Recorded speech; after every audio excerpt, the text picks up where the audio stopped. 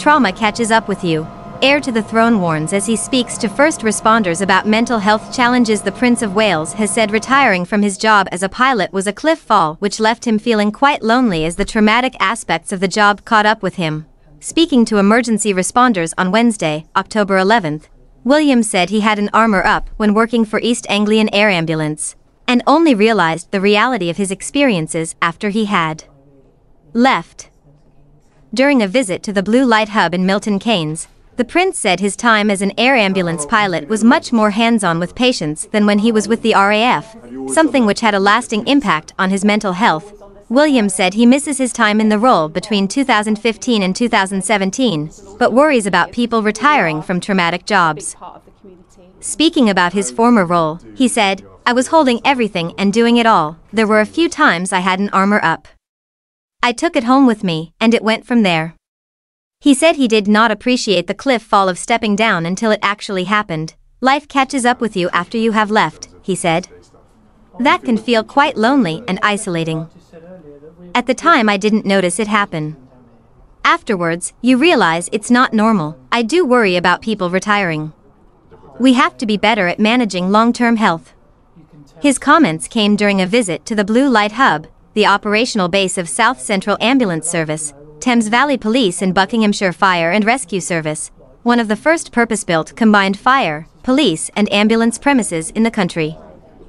Collaboration between the three services was at the forefront of the design, which encourages fire, police and ambulance colleagues to work together at every opportunity to ensure they are supporting each other and providing the best possible service to the community.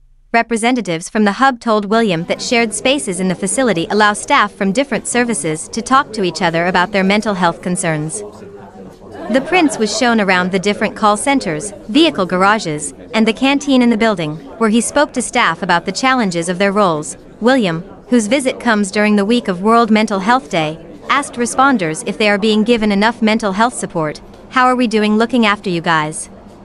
He asked one group of police officers, adding, "It's key for me that you guys are looked after."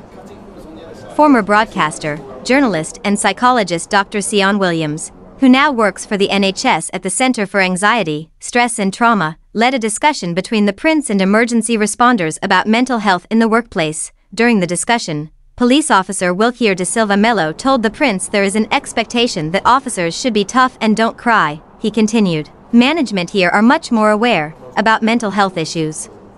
The support is there."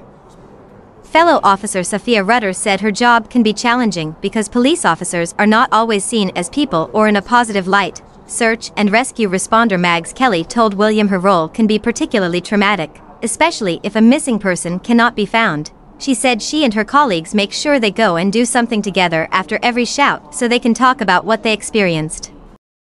Speaking after the prince's visit, Dr. Williams said working as an emergency responder is a hard world when you're running towards danger, and that dealing with trauma can be difficult. She told the PA news agency, "What do you do with that stuff when you get home? What if you don't feel you can share it with your family?"